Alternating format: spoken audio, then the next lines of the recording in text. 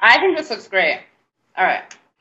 I've never been part of a more Professional. or I hope you're recording, Heather. streamlined Because operation. this is going to our trailer right on the front of our YouTube page. This is the closest to a threesome Josh has come, I think. Good morning, Jew. Good morning, Jew. Is it rude of us to drink in front of Josh? I'm sorry, Josh. I got a thing. You got a thing. Good morning. That's why I said I was entertaining. Fantastic. You're a great balabusta, Katie. I'm Heather Gold, here on Morning Jew in Oakland, and I'm Katie Halper, Morning Jew in New York City. With our special guest. I'm Josh Gondelman, also a Jew in New York City all day long. Josh is a comic. I have a very familiar face. Josh, hey, look at him. He's the dictionary picture. Nice Jewish boy. Is a comic from Boston. Now he's in New York. He also runs a Modern Seinfeld, which is at Seinfeld Today, which is a great feed. Which I believe even Jerry Seinfeld has said that he thinks isn't too bad, which is pretty exciting. Debatable. Jason Alexander likes it. Oh, yeah. That's on the record. What about Larry David? Larry David does not like it. Why? But he was confronted with it in an interview. It was like, hey, what do you think about this? And he's like, that wouldn't have been on the show, and which is kind of the part of the point. But also, yeah, Larry. we're just freestyling these. Also, for Larry David to not like something you do is like, that's amazing. The Larry David response That's that you Larry want. David's seal of legitimacy, Right. if not approval. Of disapproval, which is what you want. Yeah. From him, that's his thing. It's like getting a piano recital from Liberace. That's what he gives. It's like having Liberace ask you to have a face job so you look more like him. Yeah. Even Right. better, Katie. Josh also is a web producer for Last Week Tonight with John Oliver, which is a fantastic show. Really, And he played an amazing young Republican. Oh, yeah. I'm a Republican because I believe you don't get jobs giving handouts. You get out by giving hand jobs.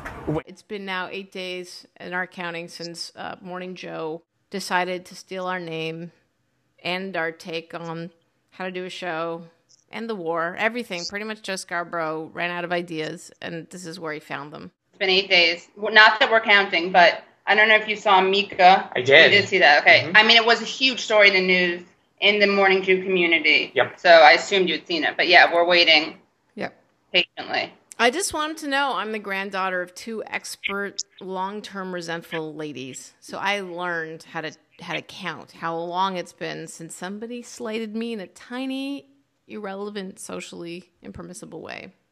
And in all fairness, it's not the theft, it's the lack of apology. That's all we want. We want the invitation onto the show and an apology. Right. And Oh, really? Yeah. I've decided I don't like apologies anymore. We've driven them into the ground. Wow. I just think famous people apologize and then we let them off the hook. And I think that we should, we're going to get off on a Jew foot. No, it's I good. think they should donate an enormous sum of money to the people they've slighted, because I think saying I'm sorry, you get all the benefits of contrition with zero sacrifice. It's actually a very Jewish response. It's about the action, not like some vague, like the whole I can screw everybody but say I believe in Jesus and it's all good. Right. Even demonstrating understanding I is like such understandment. Let's keep it. understandment. That's like a new philosophy yeah. I'm working on. Yeah, it's beyond understanding. Yeah. It's understand-meant. Like you understand what they meant. Understandment. Part of the So movement. I think even when you have like someone ostensibly demonstrating understanding, they're like, that's a PR thing, right? Because if it weren't a PR thing, they wouldn't be doing it at all. They do it behind closed doors. They're coached. You clearly Donald didn't see Donald Sterling. We did an episode of Donald Sterling. Apology, where he totally learned from his mistakes. I'm sure he and did. he's not racist at all anymore. I'm sure there's no way. I made a terrible, terrible mistake. And I'm here with you today to apologize and to ask for forgiveness for all the people that I've hurt. Like, his life is probably better than it was before. Because that's what happens for rich people. Your life He lost his team. No, he didn't lose his team. He sold his team. The worst thing to me, though, is what you've referred to, I'm sorry that you were offended. It's basically saying, like, I'm sorry you're a freak and didn't get my joke. But that one I like. Really? Because I think it is truthful. It owns it. You're owning it. Like, I don't like when people hide that they're terrible. Well, that's not true. I do like when people hide that they're terrible. but only when in a meaningful way. Like if you're a virulently racist person and you are putting on a front like you're not for most of your life, great. But once you screw up and we know who you are, then you can't pretend anymore. You go, I'm sorry that you were offended. That's what you do. You're so sensitive. You're so sensitive. That's great. That's beautiful. Because what that says is, I accept no responsibility for my action. I could give a shit. I will change. Right. I'm awful. And these are the things an awful person says. Right. Just the same as an awful person might say, I'm celebrating a birthday week. Come join me. Or who wants to do this juice cleanse with me?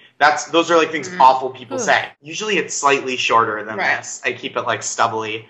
Because otherwise there's too much face. I have a lot of face if I don't have any facial hair, and it's overwhelming. It's a self-aware young man of the millennial generation. So I would look very at home with like a baby Bjorn. Like that's the kind of like I have a young dad vibe. You do. That's called it YDV. YDV. That's me, young dad vibe. That's also my rap name, young dad vibe. And his tag. I see it all over. Yep, I put it up all over the Upper West Side. On Zabar. Yeshivas yep, too. Yeah. Yeshivas. Young Dad Vibe. That's my rap crew. I'm Young Dad Vibe. It's the Young Dad Vibe crew. Our rap is actually Two Live Jew. That's great. Yeah. It's a lot of raps about bras, how big they are. Here's just a sample of the horribleness I was inundated with this week for the Jews. First of all, the ceasefire, which we helped bring about. I don't know if you know this, Josh, but Morning Jew helped instigate this Morning Joe change, which then led to what was supposed to be a 72-hour ceasefire between Gaza and Israel. It lasted like 20 minutes. But that's the kind of ceasefire we can help provide. It was a ceasefire the length of the pause in Living on a Prayer before the last time where it's like, whoa! That time. That was the length of the ceasefire. It was awful. And next time we're going to try to go the whole song. Israel bombed a school, right? A UN school, the 6th UN building is bombed this round. Times of Israel runs the headlines saying, when is genocide a good idea, then retracts it. 2 Jewish infants got herpes through some kind of ritual where apparently some Jews suck, the blood out of the penises of a couple little... So there's like a herpes thing going on in some small sect of a hyper-Orthodox community. Woody Allen gave a podcast interview in which he said he doesn't really want to cast black people almost ever, unless something somehow called for it, which appears to be almost none of his movies. This weekend, we saw 2 calls for genocide. One from Times of Israel. They took it back. Then they took it back. And then we also had Moshe Feiglin, who is a member of the Israeli parliament and a Knesset and deputy speaker, and he talked about basically having concentration camps and shipping residents across the world and destroying Gaza.